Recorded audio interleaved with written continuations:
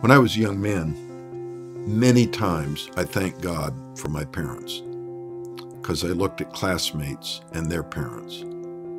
I said, oh, thank God, this is not my family. Have you ever thought that? Have you ever noticed that? Have you ever looked at another family and said, I wish that was my family? Well, I want to tell you, from that point, I might have been 10 or 12. I purposed that I wanted my sons and my daughters to be thankful for me and my wife, that we were their parents. And that meant I had to choose a woman that was not this strange woman adulteress who flatters.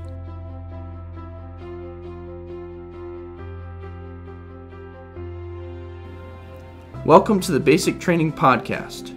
This is a weekly live recording of a course led by Dr. Robert Forney to several men at Trinity Presbyterian Church in Spartanburg, South Carolina. The main topic of this course is how to be a man of God in today's society.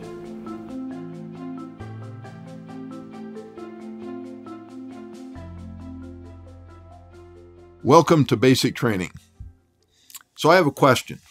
Apart from Jesus, in the Bible, who was the wisest man? When you think of a wise man, who do you think of? Solomon? Yeah, Solomon was Israel's third king. You know, there was Saul, and then David, and then Solomon. He's also known as Jedediah, which means beloved of the Lord. And in the Song of Solomon, we'll talk more about his name. He reigned 40 years. And the 40 years of Solomon's reign is regarded as the golden age of Israel. They were at the epitome of their power and their wealth. It was an age of prosperity and national unity. But in the end, his reign ended in a disaster. He began to oppress the people. He multiplied wives and introduced pagan worship. Solomon was the second son of David and Bathsheba. You recall that the first son died as a result of David's sin with Bathsheba. He was the second son, so the oldest after that. David had other wives and sons by these other wives. So Solomon was actually, in terms of birth order, he was number 17 of 19 sons of David. And I'd like to start reading from the book of 1 Kings, chapter 3. In Gibeon, the Lord appeared to Solomon in a dream at night. God said, ask something of me, and I will give it to you. Solomon answered, you have shown great favor to your servant, my father David, because he behaved faithfully towards you, with justice and an upright heart. And you have continued this great favor toward him, even today, seating a son of his on his throne. So Solomon had already ascended to the throne at this point. So Solomon continues speaking to the Lord. O Lord my God, you have made me your servant, king to succeed my father David.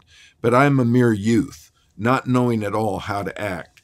I serve you in the midst of the people whom you have chosen, a people so vast that it cannot be numbered or counted. Give your servant, therefore, an understanding heart to judge your people, and to distinguish right from wrong. For who is able to govern this vast people of yours? The Lord was pleased that Solomon made this request. So God said to him, because you have asked for this, not for long life for yourself, nor for riches, nor for the life of your enemies, but for understanding, so that you may know what is right, I do as you requested. I give you a heart so wise and understanding that there has never been anyone like you up to now, and after you there will come no one to equal you. And the Lord did indeed grant Solomon great wisdom. In chapter 4 of 1 Kings, it's noted that his wisdom surpassed all the people of the East and also Egypt, and credits Solomon with 3,000 proverbs and 1,005 songs. Many of these have come down to us in the biblical books that he authored, including Proverbs, Song of Songs, and Ecclesiastes. Leaders throughout the world sought out Solomon for his wisdom and counsel, and most notably the Queen of Sheba. Solomon was also noted as a superb statesman. He had great capacity to forge trading relationships with foreign leaders. Trade expanded greatly during his reign. Solomon had it all. He had wealth, fame, adoration, power. His house, for example, took twice as long to build as the temple, and it was called the House of the Cedars of Lebanon due to its massive cedar pillars. Every 3 years, ships came to his estate bringing gold, silver, ivory, and animals. So King Solomon became greater than all the kings of the earth in riches and wisdom. This is 2 Chronicles chapter 9. And all the kings of the earth were seeking the presence of Solomon to hear his wisdom, which God had put in his heart. They brought every man his gifts of articles of silver and gold, garments, weapons, spices, horses, mules, so much year by year. Solomon had 4,000 stalls for horses and chariots and 12,000 horsemen, 3 trainers for every horse, and he stationed them in chariot cities. Solomon made silver as common as stones in Jerusalem. In other words, Solomon owned so many horses and chariots and employed so many trainers and horsemen, he had to build a city, not just a stable, but an entire city just to house them. And in Ecclesiastes chapter 2, Solomon wrote, I enlarged my works, I built houses, I planted vineyards, I made gardens and parks, and I planted them in all kinds of fruit trees. I made ponds of water from which to irrigate a forest of growing trees. I possessed flocks and herds larger than all who preceded me in Jerusalem. I collected silver and gold and the treasure of kings. I provided male and female singers. I became great and increased more than all who preceded me in Jerusalem. And Solomon not only had it all, he tried it all. Solomon held back from nothing. He tried pleasure, business, recreation, sport, any thrill, you name it. Solomon did it. He said in Ecclesiastes 9, whatever your hand finds to do, do it with all your might. Well, that's the good news. Unfortunately, there was bad news. Solomon's foreign entanglements from his expanded trade relations may well have been the first sign of his trouble. It led to him taking many wives. This was a common practice in the day of the kings, and yet the book of Deuteronomy warns kings and commands them not to do 3 things. Deuteronomy 17, the king, moreover, must not acquire great numbers of horses for himself or make the people return to Egypt to get more of them. For the Lord has told you, you are not to go back that way again. He must not take many wives, or his heart will be led astray. He must not accumulate large amounts of silver and gold. Solomon broke all 3 of these commands. He multiplied wives. In multiplying wives, Solomon took many of them from pagan territories. His wives included Hittites, Moabites, Edomites, Sidonites, Amorites. 1 Kings 11 records they were from many nations about which the Lord had told Israel, you must not intermarry with them because they will surely turn your hearts after their gods. Nevertheless, Solomon held fast to them in love. The scripture notes that in the end he had 700 wives and 300 concubines. This not only demonstrates his lust, but also his foreign entanglements. These pagan women brought with them their pagan deities, and in the end, they negatively influenced Solomon's own faith.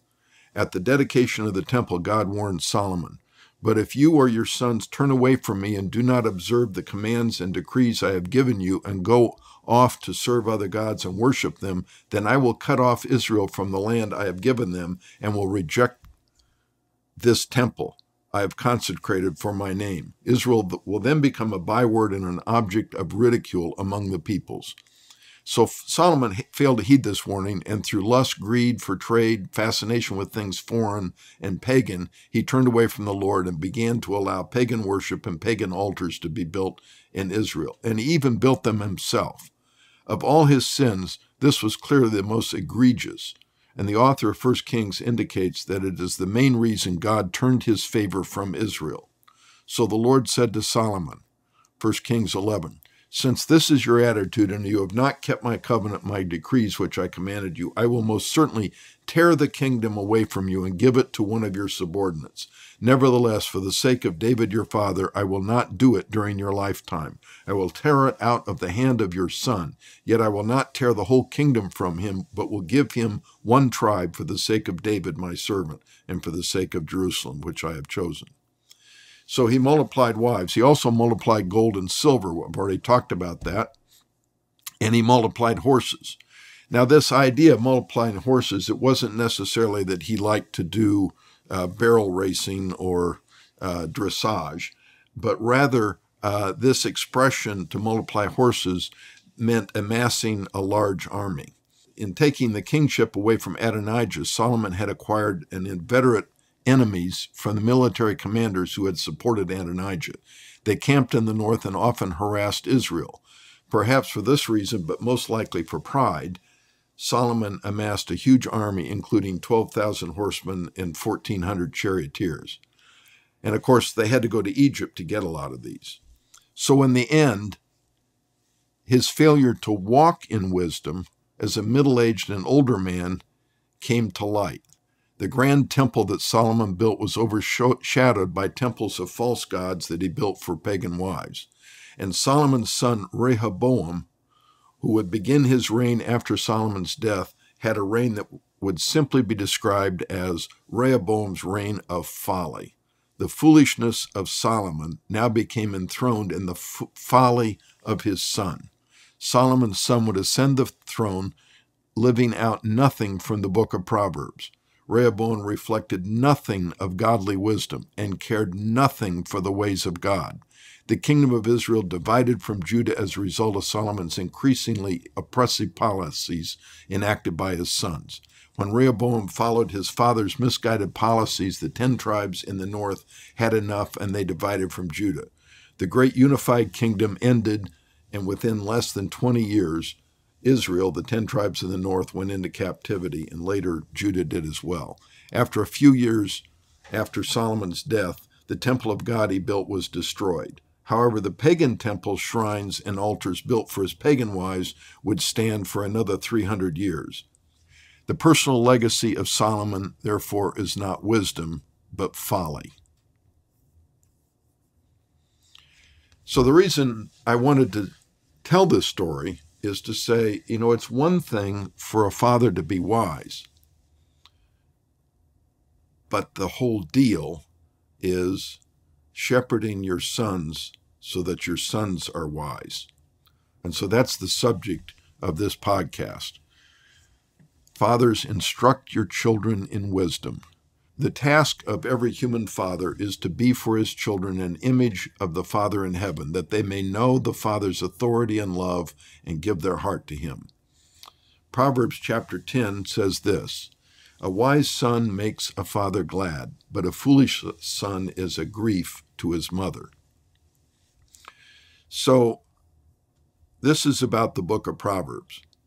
And I want to do an overview of the book of Proverbs. We're going to look carefully at the first 4 chapters, not all of chapter 4, but much of chapter 4. But I'm going to make some comments about other chapters, and then I want to end this podcast describing what does a wise man look like? What are the characteristics of a wise man? And these will all come from the book of Proverbs.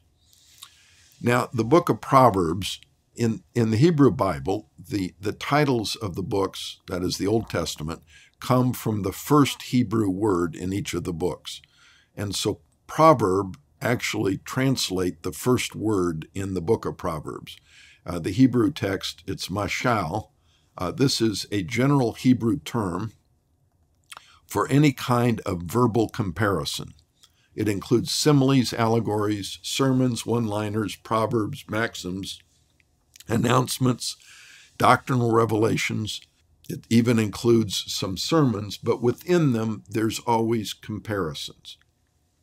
In the verse from chapter 10 that I just read, a wise son makes his father glad, but a foolish son grieves the heart of his mother. And so there's a comparison about wise and fool and about father and mother. This would be typical of the book of Proverbs. The parable Nathan used to confront David in 2 Samuel chapter 12 would also be called one of these proverbs. Most of the mashal in the book of mashal are two-line sayings in the form of parallelism. For example, in Proverbs chapter 14, we read this: "The wise woman builds her house, but the foolish tears it down with her own hands." And so it's two lines, and there's this parallelism: a wise woman building, a foolish woman tearing down. Often there's also 3- and 4-line sayings. The 2-line sayings are more common, but there are many 3- and 4-line sayings that are put together in some combination of parallelism. And I'll give you an example of this from chapter 8, the first 4 verses. In other words, we need to read all 4 verses to get the entire thought, and the parallelism occurs in these 4 verses. "Does not wisdom call, and understanding lift her voice? On the top of heights beside the way where paths meet, she takes her stand. Beside the gates, at the opening to the city, at the entrance of the doors, she cries out. To you, O men, I call, and my voice is to the sons of men." And so this is a form of parallelism called a chiasm. A chiasm comes from the Greek word chi, or chi, C-H-I, and it's the Greek letter X. And so in a chiastic construct, as this is, there's parallelism. The first line and the fourth line are parallel, and the middle 2 lines are parallel. And so it's sort of an A, B, B, A structure. So listen again. Verse 1, "Does not wisdom call?" Verse 4, "To you, O men, I call." So you see the parallelism between the first and fourth line. In the middle 2, "On the top of the heights beside the way where the paths meet, she takes her stand." That's verse 2. And verse 3, "Beside the gates at the opening to the city, at the entrance of the doors, she cries out." So she takes her stand, she cries out. And so the she is the wisdom that calls. And so you see this is parallelism. So this is important because you don't want to take, for example, one of these 4 verses, you don't want to take just one of the verses as a complete thought. And so as you study Proverbs and as you teach it to your sons, you need to understand this structure so you can get exactly what is being said. So there's more I could say about this, but moving on to a sort of an outline of the book of Proverbs, we can divide it by the way it's written. The first 9 chapters are a set, and we sort of know that because chapter 10, verse 1, which I just read, begins with the Proverbs of Solomon. It's sort of a title. And so we know that chapter 10 is set apart from the first 9 chapters. And very interestingly, in the first 9 chapters, wisdom and folly are contrasted. And so we get different attributes of both. As we go through this, I want to go through the first 4 of these chapters. In the first 4, I will give you 12 lessons, 12 things that we can learn. This will increase our wisdom. So wisdom is composed of different ideas, and there are 12 of these in these first 4 chapters. There's many more as you go on through the 9 chapters. So starting at verse 10, the Proverbs of Solomon, that goes through chapter 24, and then in chapter 25, again we have a title. It says the Proverbs of Solomon, and it's footnotes and says, "as set in order by the men of Hezekiah." And so this sets off beginning at chapter 25, and that goes through chapter 29. And then verse 30, another title, which says the Oracle of Agur. And then chapter 31 says Proverbs of a Mother to Lemuel. And so these sections are set off by these titles. Proverbs of Solomon, starting at chapter 10, and then more Proverbs of Solomon, but those found by the men of Hezekiah and added to the others, and then the oracles of Agur and Mother to Lemuel. But the first 9 chapters, It's hard to say they're most important. They're foundational. Let's say they're foundational. They'll help us as we look at that and figure out what's going on in these chapters that I want to review with you. I hope you can study the rest of the book and get have some insight into how it's going and what it's about. Okay, so the chapter 1 begins with a lengthy introduction in which Solomon expresses the purpose of his writing these proverbs, these mashals. And so therefore we want to know that as men, because we first want to apply wisdom to our hearts. Teaching wisdom, reading the Proverbs to our son is one thing, but what they need to do is they need to see it in us.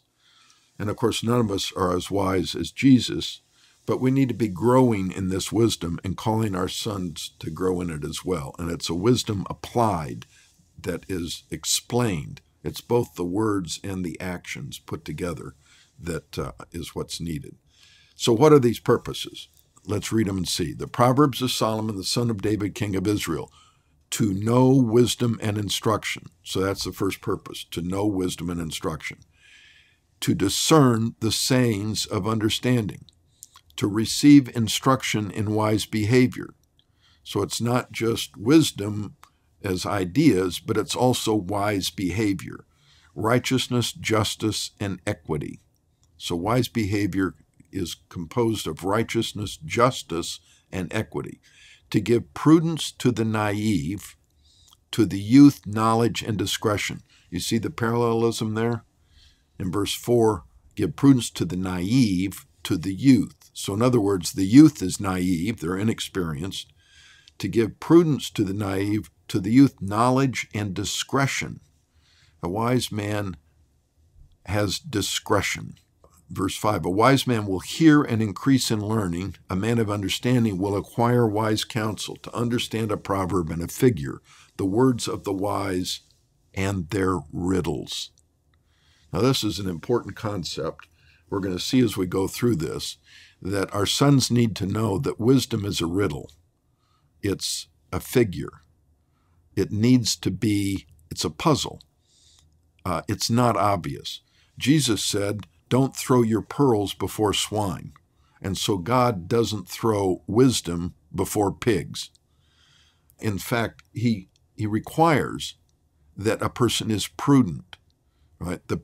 A wise man will hear and increase in learning, but the fool won't, even though they hear the words, because they're riddles, because they're figures, because they're this parallelism. That's the way God wants it. And if we're going to be wise, we need to apply our hearts to this. Okay, so if I can break down these 9 chapters and their lessons, the first 8 lessons are in the first 5 chapters, and they talk about the benefits of wisdom. And then lessons 9, 10, and 11 are in chapters 6 and 7, and then the 12th lesson is in chapter 8, and then chapter 9 recapitulates with a summary of this contrast between wisdom and foolishness. So the solution to a man's need is to pursue wisdom, not pleasure, virtue, not immorality, and the fear of God rather than the fear of evil. This is what this section is going to teach us. The first lesson begins in chapter 1, verse 7, and goes through verse 33. And lesson 1, I'm calling the rewards of wisdom versus the seduction of immorality. Now, it's real interesting because here we have a contrast between wisdom, not and lack of wisdom, but between wisdom and unrighteousness. So already we have ideas and behavior being put together. The first of these verses, verse 7, the fear of the Lord is the beginning of knowledge. Fools despise wisdom and instruction. I don't know the first time I read that or heard it, but I thought, that can't be. Who would despise instruction? Who wouldn't want to know? who wouldn't say, how can I do this? Or what's the best way? Or what was my mistake? It didn't work. Why didn't it work? What did I do wrong? Is there anyone who would do that? I was a young man when I said that, and I have to tell you, and this is probably your experience too, I've seen lots of people like that. They're not teachable. I mentioned, I think in another podcast, that for a couple of years I coached soccer, and I was amazed. Every kid on that team wanted to win, and most were not teachable. You'd tell them what to do to win, and they just wouldn't listen. But it's not just young people. It's everywhere. People are lacking in curiosity. Everybody thinks they're know-it-alls. And so the beginning of this, to be wise, is to fear God. The fear of the Lord is the beginning of knowledge. You know, the universe is so big, we can't imagine it. It is so powerful, we can't imagine it.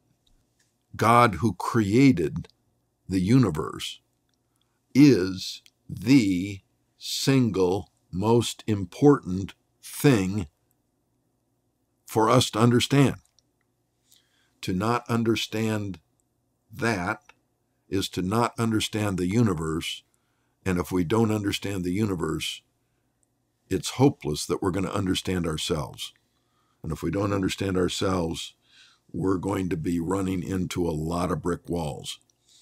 And so, the fear of the Lord is the beginning of knowledge, but the whole book of Proverbs will expand on this thought. The next verse, verse 8 and 9, begins with something that is characteristic throughout these 9 chapters, and it is this phrase, my son. Solomon addresses his son. We have to think it was Rehoboam. And he says, hear, my son. Now, the word hear is the word Shema. It's the same word from Deuteronomy chapter 6, the great Shema. Hear, O Israel, the Lord your God, the Lord is one. So this same Shema, Shema, my son. I think it's important for fathers to claim their sons by not calling them, hey, you, but identifying them and addressing them as son. Hear, my son, your father's instruction, and do not forsake your mother's teaching. Indeed, they are a graceful wreath to your head and ornaments about your neck. Now, this practice, the graceful wreath and ornament, this idea has been carried from antiquity throughout the ages. The wreath is like the laurel wreath that is put on the head of a champion, and the ornament about your neck is like the Olympic gold medal. Hearing your father's instruction and not forsaking your mother's teaching is like becoming a champion. It's receiving the wreath and the gold medal of life. This instruction is for giving direction to life. He says, my son, emphasizing family's responsibility for moral instruction. He says, listen, Shema, which means take note of in the sense of that you're going to obey. You're going to apply what is being said. Your father's instruction. This word is musar, and it literally means discipline. So hear your father's discipline. This has a couple of ideas. One, to gain in knowledge and wisdom is to gain in discipline. The undisciplined life is a foolish life. It's a life lacking instruction. It's an incompetent life. Whereas by being instructed, when we instruct our sons, what we're doing is we're raising them in competence and in the favor of God, because this competence is not competence to sin, but rather it's in righteousness. But the second thing to be said is that normally it's the father's responsibility for doing this instruction rather than the mother. The mother also teaches, don't forsake your mother's teaching. But the father is mentioned first, and this word instruction is used rather than the word teaching. Teaching is actually in this verse, it's actually the word Torah. And Torah means the law, and it refers to the Pentateuch, or the first 5 books of the Bible. And so the mother's giving the child the Torah, but the father giving the children instruction in the sense of discipline. Not discipline in the sense of the rod, but discipline in the sense of competence and instruction. To forsake, it says, do not forsake your mother's teaching, is to depart from or give no heed to. And so verse 9 tells us why. Indeed, they're a graceful wreath to your head and ornaments about your neck. So they are the discipline, the musar, and the Torah, the teaching. Musar and Torah, discipline and teaching. They provide this wreath and ornament of a champion and a leader. So continuing, after these powerful beginning verses, the father again addresses his son.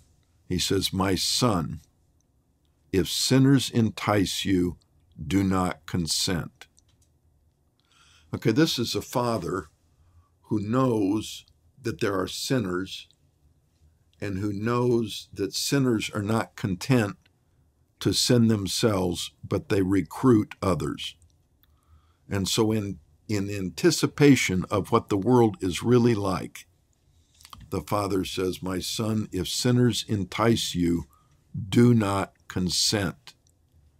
And he amplifies this and he says, if they say, come with us, let us lie in wait for blood. Let us ambush the innocent without cause. Let us swallow them alive like Sheol, even whole as those who go down to the pit. We will find all kinds of precious wealth. We will fill our houses with spoil. Throw your lot in with us. We shall have one purse. So in other words, this enticement is it's greed for wealth, it's violent, and it recognizes that innocent people are vulnerable. Let us ambush the innocent without a cause. It doesn't say, let's go vanquish the mighty without a cause, but the target of sinners are always the most vulnerable. And the father anticipates this and tells his son, listen, this is what the world is like. And then in verse 15, my son, do not walk in the way with them. Keep your feet from their path. Their feet run to evil, and they hasten to shed blood.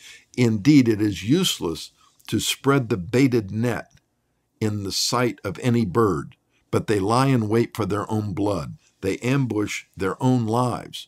So are the ways of everyone who gains by violence. It takes away the life of its possessors. Now, you understand that? What he's saying is, don't walk in the way. They don't understand that by running to evil, they're actually laying a trap for their own lives. Thinking that they're taking from others, in doing it, they're taking from themselves as well. So are the ways of everyone who gains by violence. It takes away the life of its possessors. That is, those who gain by violence. And sin is violence. It's violence against God. It's violence against our own futures. Now, contrast. Verse 20, wisdom shouts in the street. She lifts her voice in the square. At the head of the noisy streets, she cries out. Okay, and so the father says, wisdom is calling. It's not just the enticement of sinners. The enticement of sinners and their speech and their recruitment is being set against wisdom, which is the Spirit of God, who is also calling out, is also recruiting. And it says, wisdom shouts in the street. She lifts her voice in the square. We might say wisdom shouts on social media. Now, I don't know that it does, but in previous era, in my era, it would have been at the soda fountain or the drive around root beer stand, because that's where we went after a football game on Friday night. Everyone in high school would take their cars and drive to one of these root beer places, and there were always high school girls bringing the root beer out, and you'd drive around, you'd see who was there, and you'd honk your horn and whatever, And there was a lot of mischief created through conversation among those groups. And so in this same place, wisdom shouts in these public areas where people gather, indeed where the sinners are actually gathering, doing their enticement. And so the Father's saying, listen to wisdom, not to these sinners. She shouts in the street. At the entrance of the gates, she cries, she utters her sayings. How long, O naive ones, will you love being simple-minded? And scoffers delight themselves in scoffing, and fools hate knowledge. How long will fools hate knowledge? How long will naive ones love being naive? Turn to my reproof. Behold, I will pour my Spirit on you. I will make my words known to you. So the Father starts with this. Don't depart from your mother's teaching. Listen, my son, to your father's instruction. What is your father's instruction? Do not consent when you're enticed. Recognize enticement. Recognize that those who are enticing are setting a trap for their own lives. They're destroying themselves. Just say no. Don't even walk with them. Their feet run to evil. They set traps for themselves. Wisdom, on the other hand, cries openly. Very often this enticement is secret. It's whispers. But the wisdom cries openly. It berates the naive, the fools, and the scoffers. And it warns those who are wise to heed its reproof. And so this is the beginning of wisdom. It understands the nature of people, that there are people out there enticing to sin, and that wisdom, the Spirit of God, is calling to reprove, to teach, to guide, to lead into life. And so the Father's first instruction is recognize this, son. Understand, discern.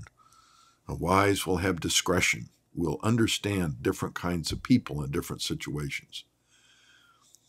And then chapter 1 continues with, and this is the first lesson. We're still on the first of 12 lessons. This is the lengthiest of all of them, and it's, in my view, it's the foundation for all of them. The rewards of wisdom versus the seduction of immorality. Okay, so now we come to the fate of the foolish versus the fate of the wise. Verse 24, wisdom is still speaking. Because I called and you refused. Now listen to this very carefully.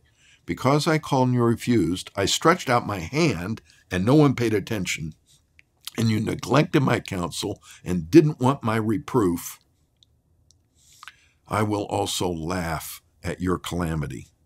I will mock when your dread comes. When your dread comes like a storm and your calamity comes like a whirlwind, when distress and anguish come upon you, then you will call on me, but I will not answer. Okay, so this is so important. Wisdom calls, and when wisdom is rejected, calamity results. And when calamity results, wisdom laughs at the calamity. Then the fool calls out, but it's too late. I will not answer. They will seek me diligently, but they will not find me. Now you say, why? Well, this is mean. I thought God was good.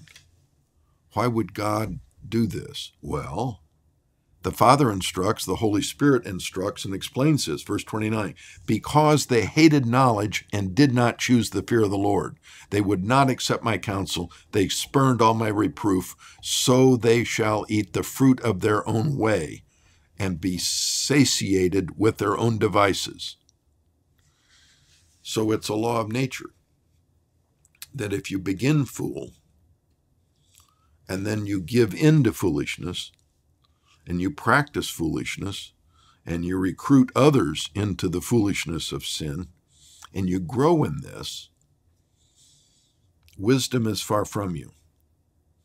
The fear of the Lord is the beginning of wisdom. And at this point, what the fool fears is the consequence of his sin rather than God. And so the only thing that's left is, here's the judgment. You get to sleep in the bed you made. You get to eat the fruit of your sin and be satisfied with your own devices rather than to be satisfied with the blessings that God wants to give us. So the summary is this, and this is this parallelism again. For the waywardness of the naive will kill them, and the complacency of fools will destroy them.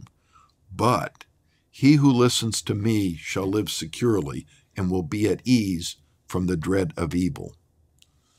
So fools are defined by several things. Fools refuse the call, they refuse the outstretched arm, they neglect the counsel, and they spurn the reproof or the correction. So the fools refuse the call, but even then when they're corrected, they spurn it. The wise, on the other hand, they're just one characteristic. They fear the Lord and they listen to him. What's the fate? God laughs at the calamity of fools, turns deaf ear on their cry, allows them to be punished by their own devices, and they're killed. The wise, on the other hand, are safe, secure, and without the fear of evil. That's really interesting. By fearing the Lord, they're without the fear of evil. So that's a pretty big first lesson. Learn to discern good and evil, to recognize sinners and fools, and not think that everyone is wise, and that anyone who's got any idea, it's probably a good idea. Rather, learn to discern and say, is this true? Is this good? Is this wise? Okay, lesson 2 is in chapter 2, and there's an if-then conditional promise starting this. It starts the same way. Another interesting thing about Proverbs 2, it consists of 22 lines. This is interesting because there are 22 letters in the Hebrew alphabet. Now, our alphabet has 26, but Hebrew has only 22.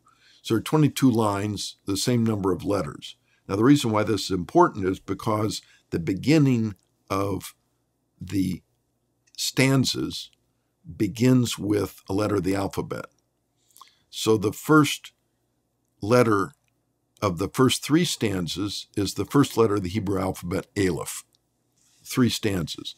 Well, and then it goes on to Beth, which is the second letter of the Hebrew alphabet.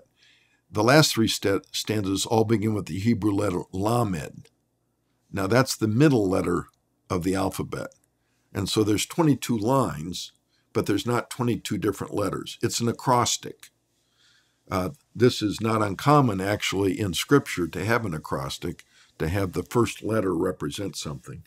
Some have suggested this is a memory aid. It's a way of poetry. Maybe you've heard the Mother's Day poem, M is for the many things she does, and so forth, using each letter of the word mother to describe a mother. Well, this is sort of the technique in this second chapter. Okay, but it's an if-then.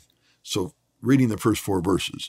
Verse 1, my son, notice the repetition of the calling to his son. My son, if you will receive my words and treasure my commandments within you, make your ear attentive to wisdom, incline your heart to understanding. For if you cry for discernment, lift your voice for understanding. If you seek her as silver and search for her as for hidden treasure. Okay, so the conditional is that we got to want to be wise. We recognize that there's foolishness and that it's destroying people. I used to stand in the narthex of a church on weddings. And when the happy couple would come out, I would look for an opportunity to speak to the groom. And I would whisper in his ear, you know, everybody's happy on their wedding day. But it's amazing to me how rapidly that happiness flies away. Have you noticed that? Have you noticed how many unhappy people in the first year of marriage? Have you noticed how many divorces there are, even among Christians? What makes you different? You think the feelings you have this afternoon is wisdom?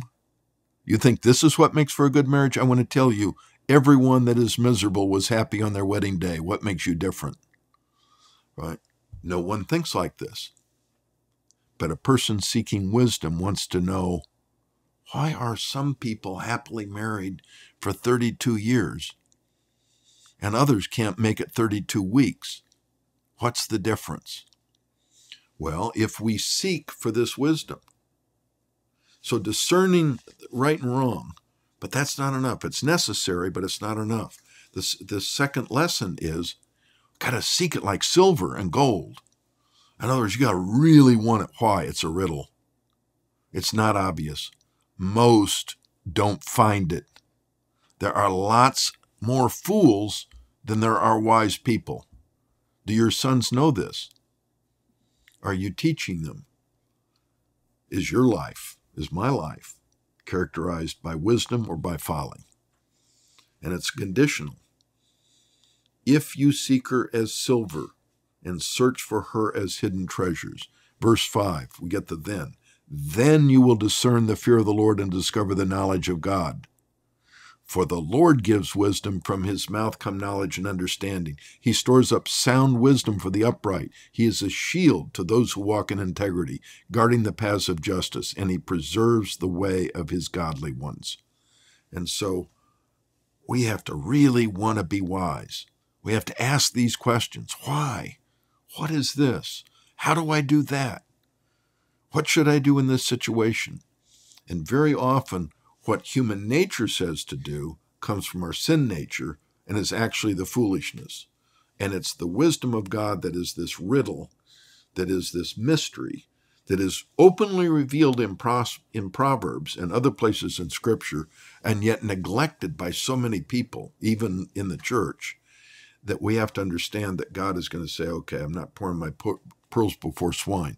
Prove to me that you really want to gain knowledge. Do you really want to know? Then you will discern the fear of the Lord.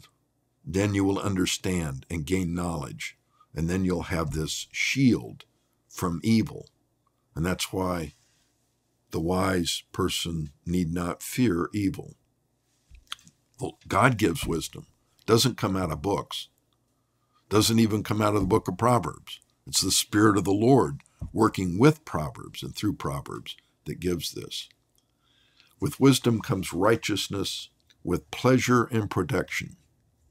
Verse 9, then, this is the second then, you will discern righteousness and justice and equity and every good course. For wisdom will enter your heart and knowledge will be pleasant in your soul. Discretion will guard you. Understanding will watch over you. So with wisdom comes righteousness, with pleasure and protection. Specifically, the deliverance from evil and evil people is recorded in verses 12 through 15. And then wisdom also affords more protection in verses 16 through 19. But in 12 through 15, wisdom will deliver you from the way of evil, from the man who speaks perverse things. In verse 16, to deliver you, it's repeated, from the strange woman, from the adulteress who flatters with her words. So wisdom will deliver you from the way of evil, from the man who speaks perverse things, and it will deliver you from the strange woman, from the adulteress who flatters with her words. Wow, a pretty girl flattering a young man is such a temptation. It is a strong temptation. I know. I've been there. In many ways, you can tell your daughters, be very careful about whom they flatter, because it will stir up a man's heart. We have this need to feel strong and capable. And when a girl does this, but wisdom delivers us from evil men and from these, it's called a strange woman, a weirdo. Not weird in the world's eyes, weird in God's eyes, an adulteress who flatters with her words, that leaves the companions of her youth and forgets the covenant of her God. For her house sinks down to death, and her tracks lead to the dead. None who go to her return again, nor do they reach the paths of life. When I first came to the medical school, where I've been on the faculty for many years, I was a single man, and there was a very sensuous, fun woman, and she behaved in ways that were quite alluring. It was hard not to look at her, and she would flirt. Boy, would she flirt. Now, being a doctor, and she was not, and I go, well, who is this? I had questions about any pretty girl who is sensuous and flirting, and especially with other men, with various men, with single men. And I found out she was divorced. Yeah. That was hard. There was no question about that. These verses were such a protection to me, to deliver you from the strange woman. And I said no. She even asked me out. I said no, and then she went after another guy, and it became a disaster. I said, oh. When I was a young man, many times I thanked God for my parents, because I looked at classmates and their parents. I said, oh, thank God that this is not my family. Have you ever thought that? Have you ever noticed that? Have you ever looked at another family and said, I wish that was my family? Well, I want to tell you, from that point, I might have been 10 or 12. I purposed that I wanted my sons and my daughters to be thankful for me and my wife, that we were their parents. And that meant I had to choose a woman that was not this strange woman adulteress who flatters. So, such an important lesson. Evil man. What are the characteristics of these evil people that we can recognize them? Evil man speaks perverse things. Evil woman flatters with words. So they both speak, and there's parallelism here. The evil man leaves paths of righteousness.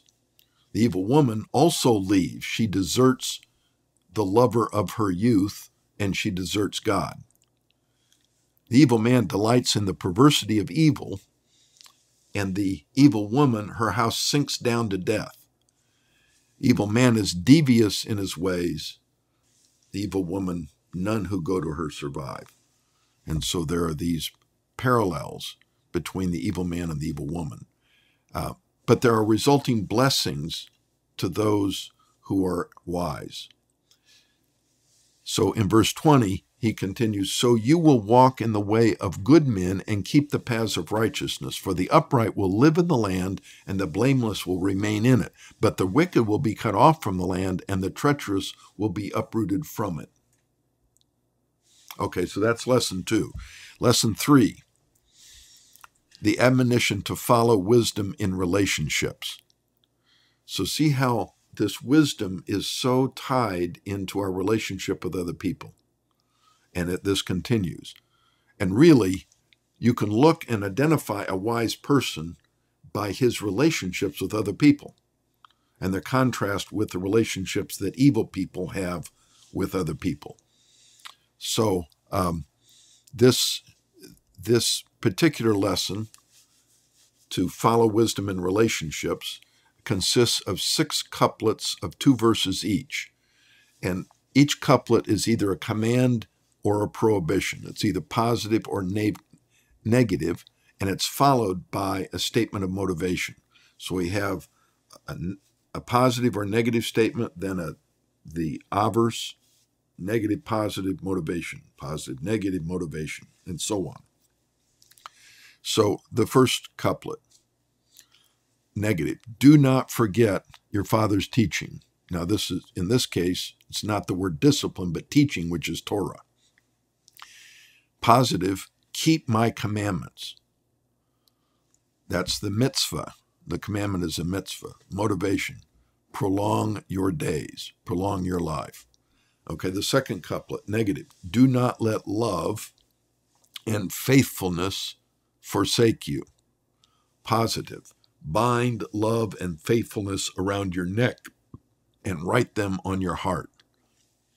Motivation, by this you will win favor and a good name in the sight of God and man.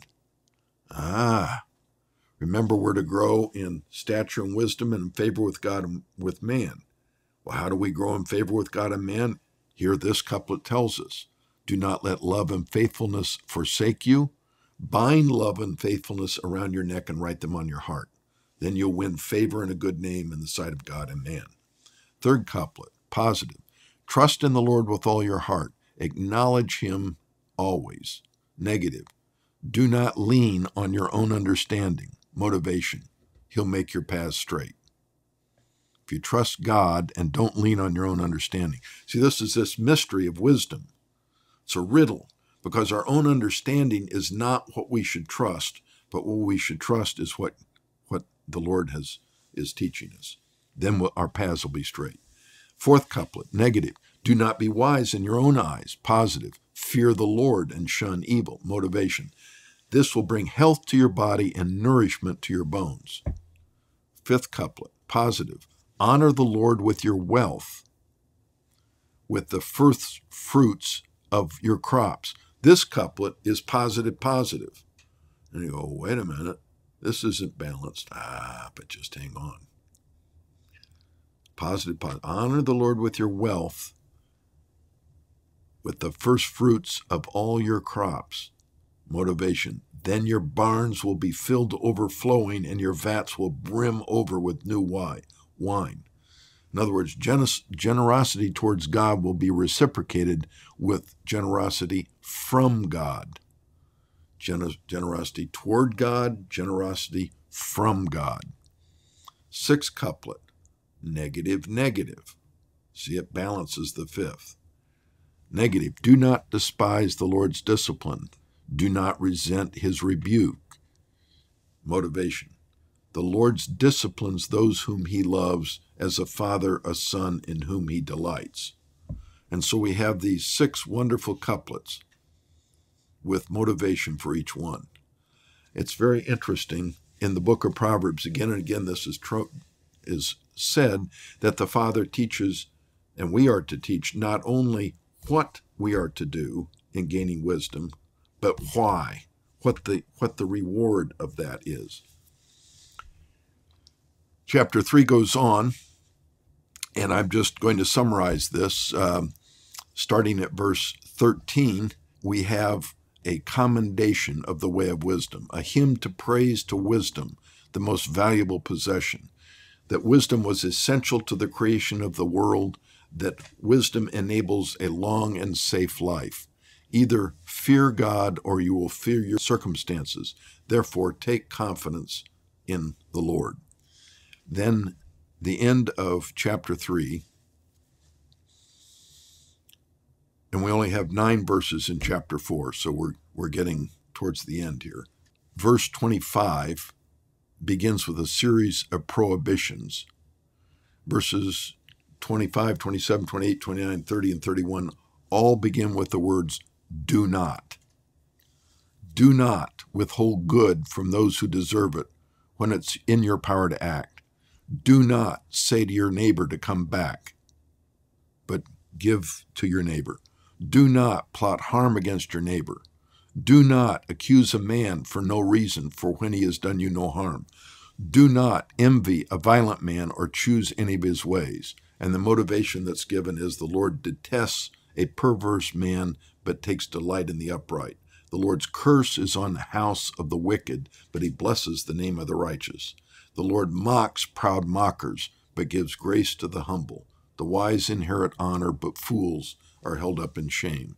Therefore, don't emulate the wicked. Okay, chapter 4 is the fourth of these 12 lessons. I'm going to list the 12 lessons, but we're only doing this expository teaching through verse 9 of chapter 4. So in chapter 4, we have something new, and that is, heed your grandfather's old Torah wisdom. So this is acknowledging that wise sons come from wise fathers, and that wise fathers themselves had wise fathers. And so this is the father speaking to the son. Hear, O sons, the instructions of your father, and give attention that you may gain understanding.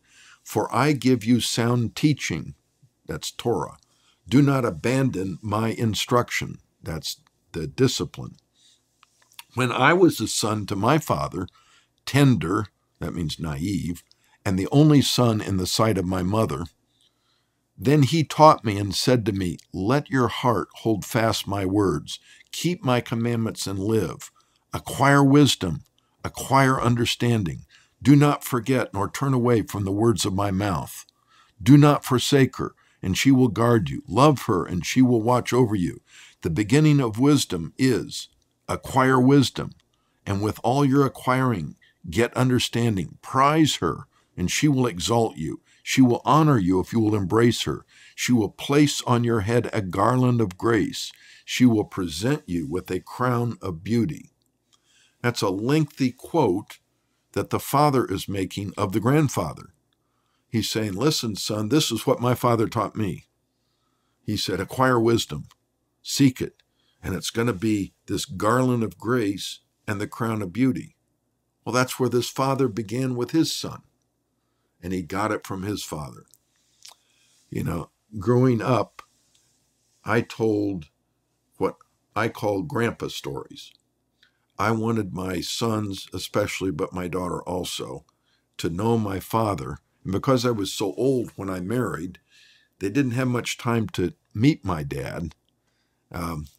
My youngest son, Daniel, my dad smiled so much when he saw Daniel. He was so happy, but he died shortly thereafter. A month later, he was gone.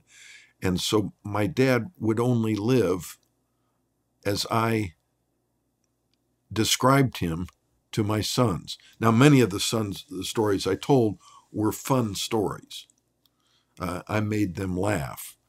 Dad was a very humorous guy, and he loved telling stories of things he did that were awkward or mistakes or whatever that would end in a humorous conclusion. By doing this, I wanted my sons to love my dad, so that when I said, you know, Dad always said prudence and fortitude,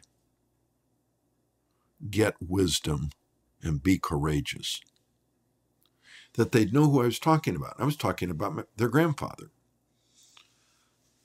And the wisdom that I have, much of it, whatever it is, actually comes from my father and his father.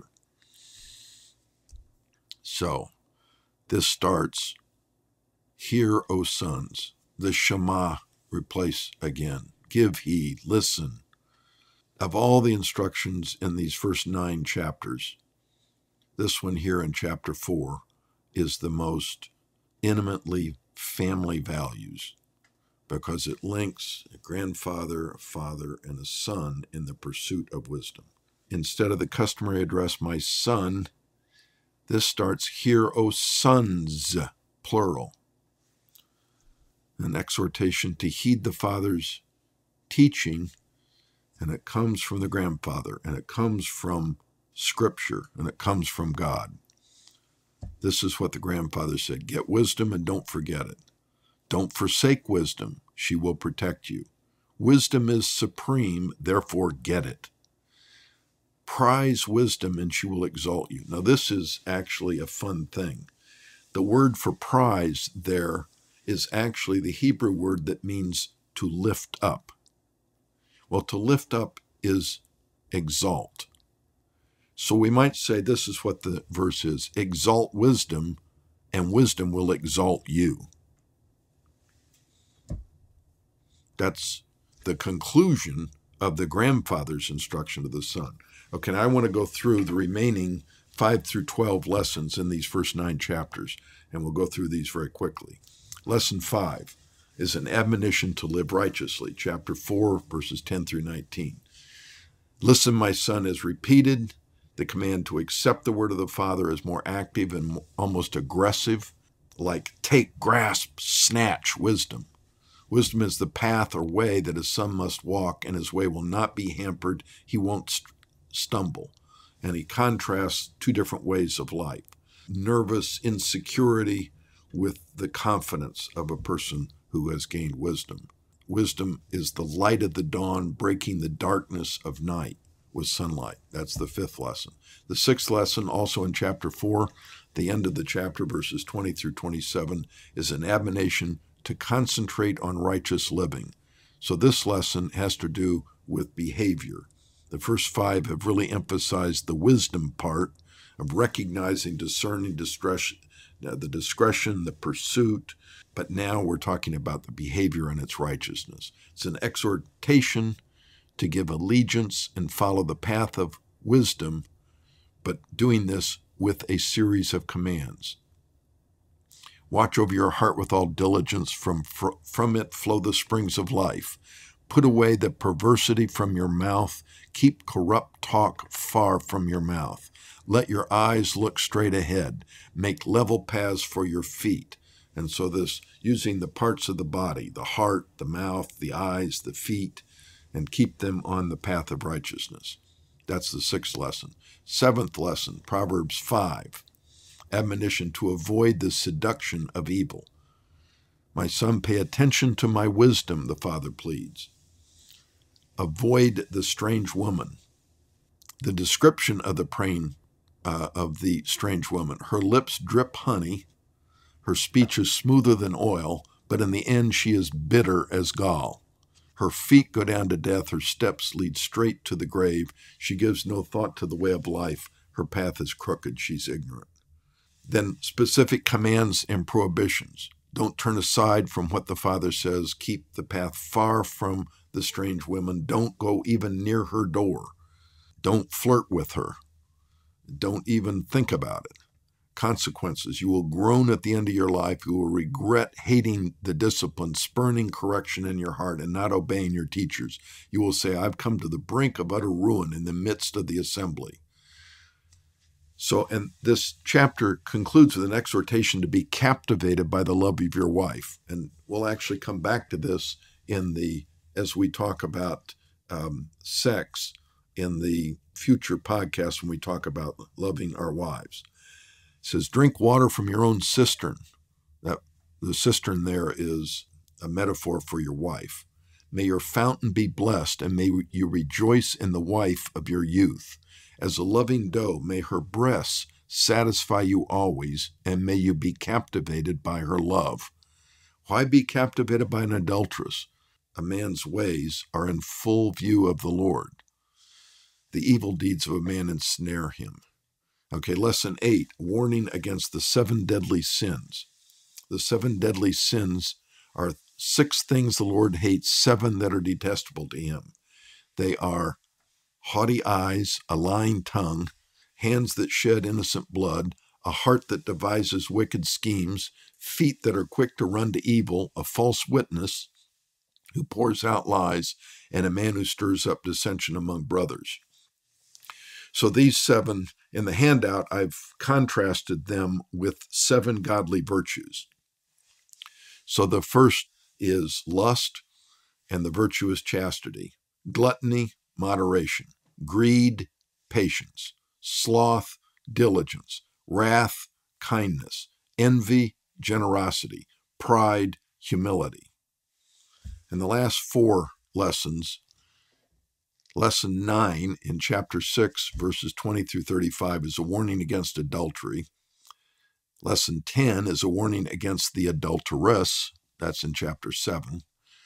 And then 11 is an appeal to wisdom, and 12 is a summary of the whole thing, the consequences of accepting the invitations of wisdom versus accepting those of folly.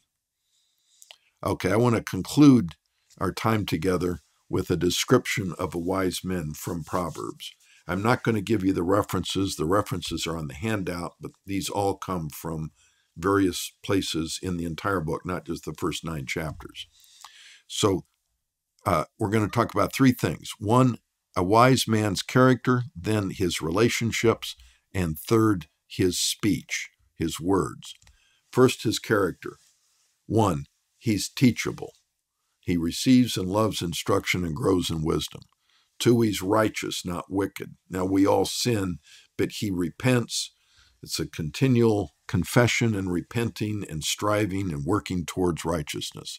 He does this by fearing the Lord, hating what is evil and false, practicing righteousness, and speaking the truth. So, secondly, he's righteous, not wicked. 3rd, he's humble, not proud. 4th, he's self-controlled, not self-indulgent or rash. And then he's forgiving, but not vindictive. In being forgiving, he's patient. He's concerned about goodwill and peace. He forgives those who wrong him, and he's not seeking revenge. So then the relationships of a wise man. First, to the Lord. He fears the Lord, trusts the Lord, is mindful of the Lord, chooses the Lord, his way and his wisdom. He submits to the Lord, and he confesses his sin. And then his relationship to his family. To his parents, he honors and respects them. He listens to them. He seeks to bring them honor and joy by being wise himself, by being righteous himself, and by being diligent, working hard. Then his relationship to his wife. He appreciates her as a gift from the Lord, as his crowning glory. He treats her as his crowning glory, a gift from the Lord. He praises her, he trusts her, and he's faithful to her. And to his children, the wise man loves them, is concerned about them, trains them, that they may have peace of mind and joy and honor and well-being. And he teaches and instructs them and disciplines them. So both the discipline instruction that I spoke about at the beginning and the Torah instruction, the words that bring wisdom, and by disciplining them, by both verbal correction and by physical discipline. And then he provides for his children, both their physical and spiritual needs. To his friends and neighbors, to his friends he values them, he's faithful to them, and he gives them wise counsel. To his neighbors, he fulfills his obligations, he strives for peace, he does not outstay his welcome, he does not deceive or mislead. And then the words of the wise man. He recognizes the power of his words, that his words have the power of life and death, that they have the power to heal or to wound. He knows the limitations of his words. He knows that his words are not a substitute for deeds or actions. He knows that his words don't alter the facts, and he knows that his words cannot compel others to respond. But the character of his words, they're honest, not false. They're few, not many. They're not boastful. They're not argumentative, contentious. He's not a gossip, revealing secrets or spreading slander. They are calm, not emotional, rational, gentle, peaceable, persuasive. They are apt. That means they are timely. They're not untimely. The source of his words come from his heart, his character, his righteousness. The source of his words comes from his humility, from his compassion, from his companions, and from his reflections on life. Well, that's a lot of stuff, but I think it's a good picture that Proverbs gives us of what it's like to be a wise and godly man, and the two go hand in hand. If you're not wise, you're not going to be godly, and if you're not godly, you're not going to be wise. So I have 7 applications. Are you convinced that shepherding your sons and daughters in godliness in the home is better than succeeding in the world? Do your words and actions convey this to them? especially your actions? Second, do you teach your children the Word of God and implore them to hide it in their heart?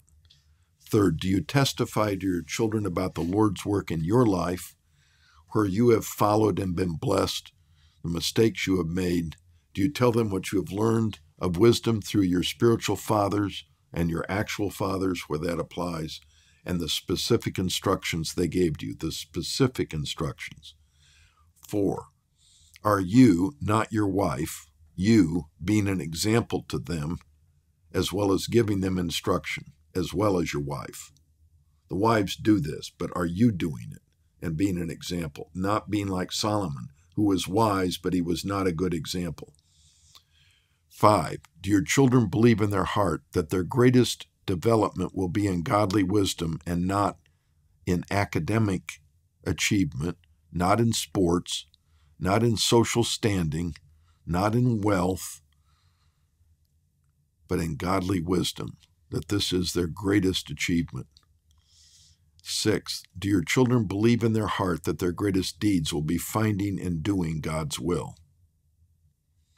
By the way, these last two, they're only going to value godly wisdom if you value it.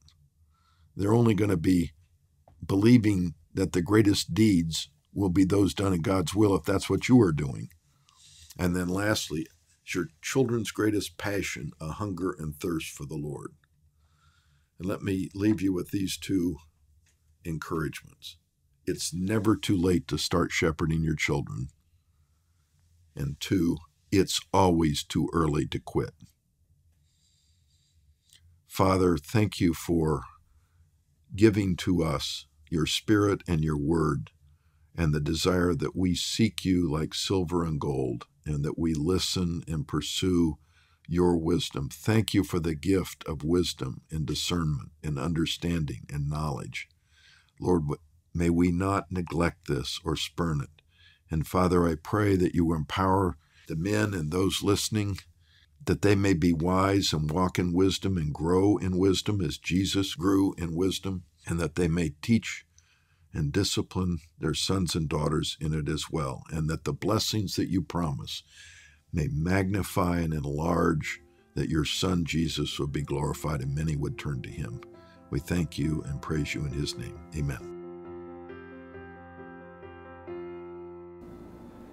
Thank you for listening to the Basic Training Podcast, taught by Dr. Robert Forney. This podcast is available on Spotify and the Google and Apple Podcast apps, also on the Basic Training YouTube channel. If you want to contact us with any comments or questions, please email basictrainingpodcast@gmail.com. Thank you for listening, and God bless.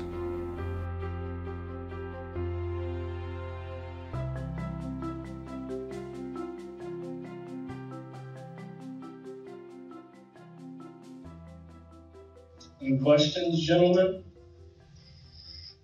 Thoughts? Have any of you used the book of Proverbs in your instruction? Yeah. Some of you had, yeah. I saw a hand in the back. What is your comment? My son's 11 months old. What are some practical ways that you can start teaching your children how to be wise men and women at a really young age? Or maybe when you, like right now, when we do family worship and stuff, we're training him to like sit still and be quiet and, not scream and stuff when daddy's reading the Bible and praying and stuff like that. But what are some practical ways at a little bit older age? That's a great question. I will tell you the way my dad taught me and the way I've tried to teach my sons. There's a place for just going through the scriptures. We were home educating, and in our home education, there was some memory work in the book of Proverbs. But you need to understand that while that's good, that can put the Proverbs in the head. It's not yet, as the Proverbs themselves said, it needs to turn into behavior. So in terms of turning into behavior, so much of this is discernment. much of the difference between the wise and the fool is that the wise is able to discern, is able to say this and not this.